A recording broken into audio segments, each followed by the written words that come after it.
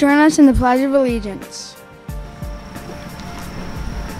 I pledge allegiance to the flag of the United States of America. The idea of the Freedom Flag was created on September 12, 2001 by Richard Nolito from Richmond, Virginia.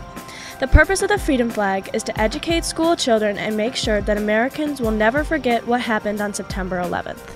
Today we were remembering all of those from September 11th and also raising the Freedom Flag.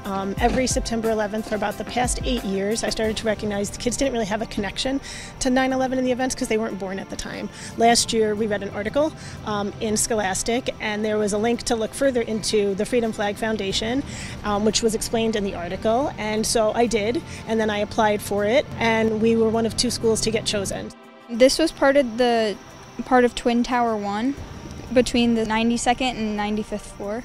It means a lot to me just because I know how many people gave their lives trying to protect someone else. I was just thinking about all the people that died and that we should definitely think of them on this day because of what happened.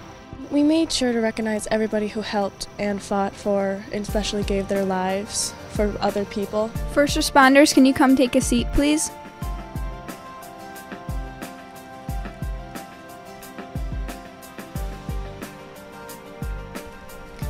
At this time, we would like to honor first responders who work here at Webster Central School District.